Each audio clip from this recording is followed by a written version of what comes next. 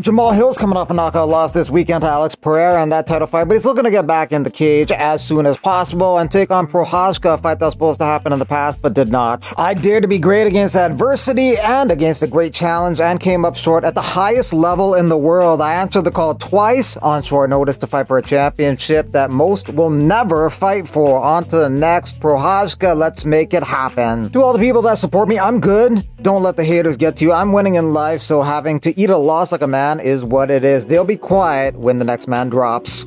Hill versus Prochazka is a fight that does make sense. They're right beside each other in the rankings. 1 and 2 they're supposed to fight in the past. Ankalaev will probably fight Pereira for the title, and Blachowicz and Rakic were supposed to fight in the beginning of the year, but Blachowicz got a shoulder injury, so matching those two up could make sense too. Ankalaev is a guy that Alex Pereira says he has interest in fighting next, so that could be the next title fight. Ankalaev stylistically could be a problem for Pereira if he uses his wrestling and ground game, but for whatever reason, guys just want to strike with Alex and get knocked out as a result. Ankalaev has also talked about striking with Alex, so he may fall into that trap too. We shall see what happens, but for whatever reason, guys want to stand up with Alex and get knocked the f out.